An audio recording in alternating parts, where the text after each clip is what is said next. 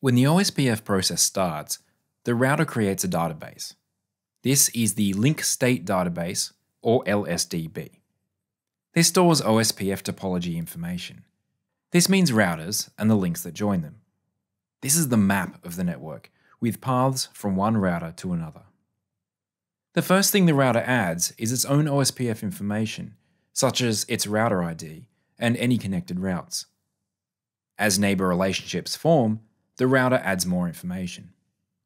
Let's take a look at an LSDB. We can do this with the show IP OSPF database command. Here we see the entries in the LSDB. Each piece of information is called a link. Router link states is the first section. This is information about OSPF routers in the network. We have 3 routers in the topology, so there are 3 entries here. Net link states is the second section. These are the links that connect the routers together. In our case, there are 3 links joining the 3 routers.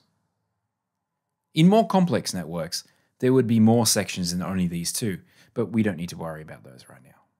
Let's instead look at how OSPF synchronizes the database contents between the routers.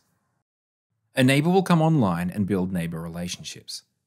When it does this, it triggers the synchronization process.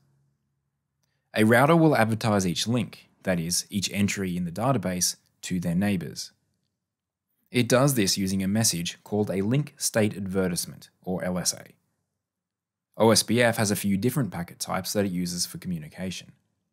The LSA itself is the data structure within those packets. One type of packet is the database descriptor, or DBD. This contains a summary of the database. This is a lightweight way of telling a neighbor about each network without burdening it with detail. This is efficient because the neighbor can ask for more information if it wants it, or leave it alone. Upon receiving a DBD, a router will look at the summary to see if there's any networks it can learn about. If there are networks it hasn't yet learned about, it will ask for more information. It does this using a packet called the Link State Request, or LSR.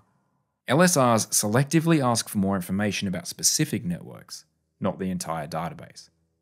The router that receives this request will send back link state update packets.